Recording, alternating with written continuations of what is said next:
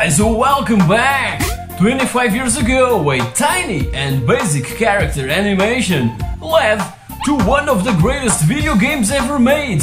So, let's take a look at Lemmings and blow the candles from its birthday cake. Let's go! What started being just a simple character animation made in deluxe paint by DMA design employee Mike Daly turned into one of the best video games ever made.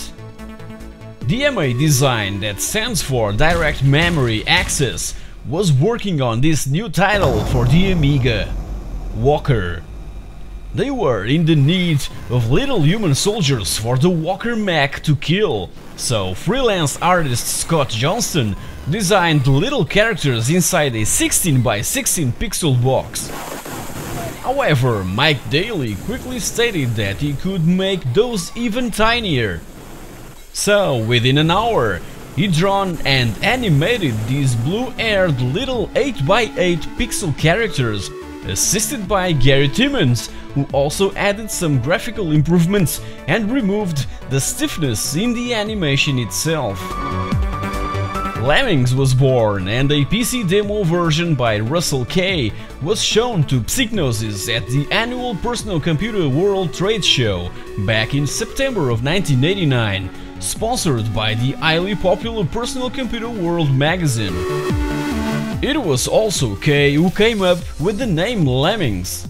By then, it was hard for psygnosis to see potential in that little PC demo and showed little or any interest at all on publishing it.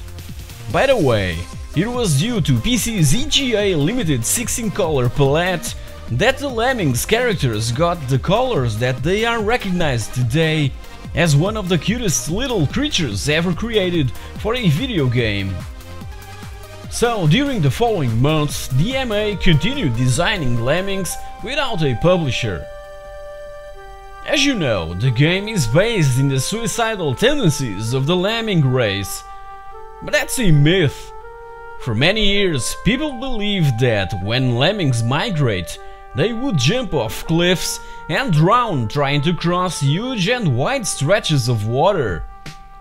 That myth was fabricated by Disney Studios back in the 50s in their documentary White Wilderness.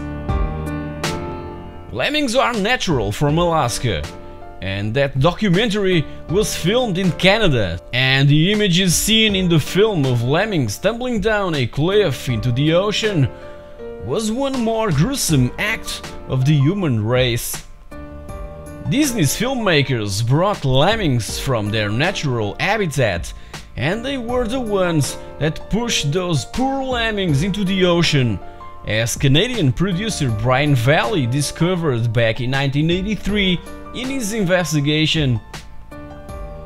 So, the designers of Lemmings based themselves in that image of the supposed suicidal behavior of the race. And in the game, we see a bunch of lemmings entering the stage through a trapdoor and begin carelessly marching around without any sense for danger. So it's up to us to show them the safest route to the end of the level, even if for that we have to sacrifice a few. There's various roles that we can assign to the lemmings to help them continue their migration in one piece, from diggers to floaters, and from blockers to miners and climbers. And the levels were designed by practically everyone who was working for the game, cause the level editor was so simple to use that everyone could contribute.